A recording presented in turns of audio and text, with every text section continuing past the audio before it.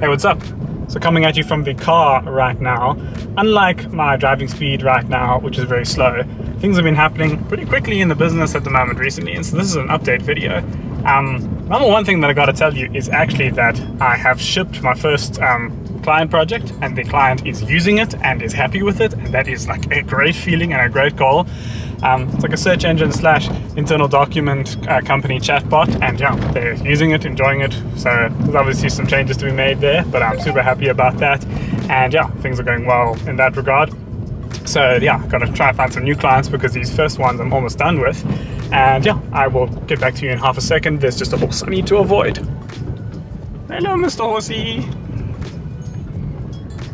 Hey, I'm back. I managed to avoid the horses. So apart from that, shipping that main client project this last week, which was awesome, I also incurred my first major fuck up of the business. Not really a business mistake, but more like a technical decision.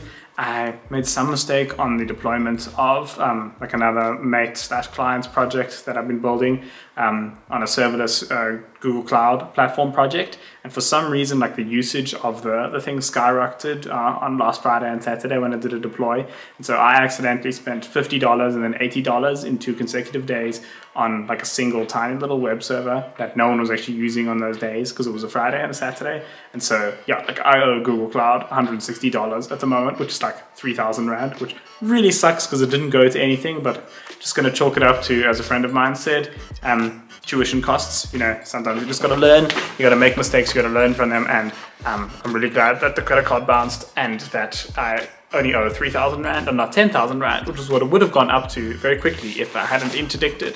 And so, yeah, I will be very quickly moving that service over to a virtual private server, like a Linux box, which I also happen to learn how to use this week for that client project, hosted with Nginx and hosted with Flask, and that actually on a Linux server, doing some of the more nitty-gritty like web server network hosting stuff. It's not serverless, it's not easy, but it's damn cheap, and it has no opportunity to skyrocket in costs like that, because fuck, 3,000 Rand for a web service that honestly it should cost like $1 a month to run. So that was fucking awful, but I guess you learn, hey, and that's the first business mistake that I made so far. And yeah, hopefully the next one is not so financially destructive. But yeah, then besides that, I went to a founder week that a mate hosted at his house recently, so that was really cool. Spent a couple of days working with mates who are running their own companies and projects and that, and we just talked. We had a pitch evening as well, where we discussed business ideas, and we each had to present our business and our ideas, and it was really helpful to get some great advice on both the business, on my cold emails, on my website. And it was just great to spend time with the boys and make some good progress on what I'm thinking about for the future of the business. So thanks for that, Josh. And yeah, out of that came the decision, like, to spend the whole of the last week updating my business website. So by the time you're watching this, it'll be live. Go check it out. I recorded a whole new video for it, new video intro. That's why I've got the setup here with the light and everything.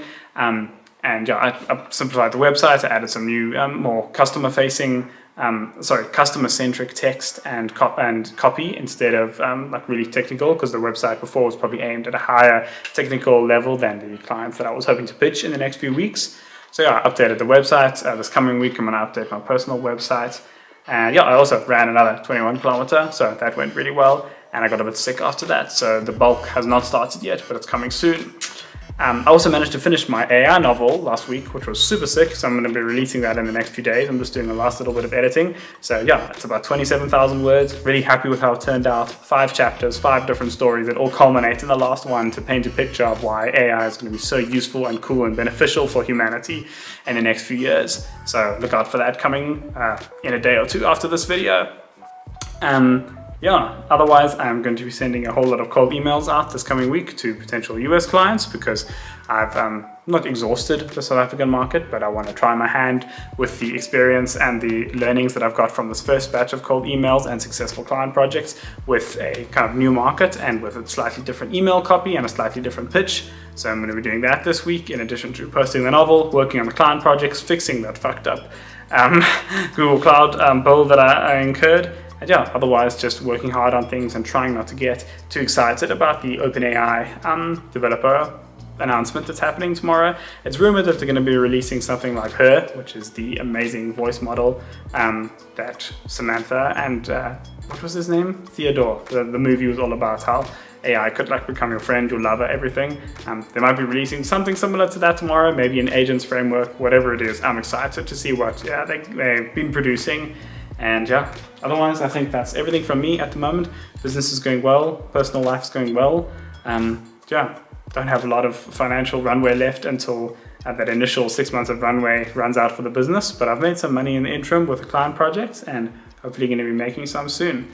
So looking forward to it, and I will catch you in the next update. Thanks for watching. Bye.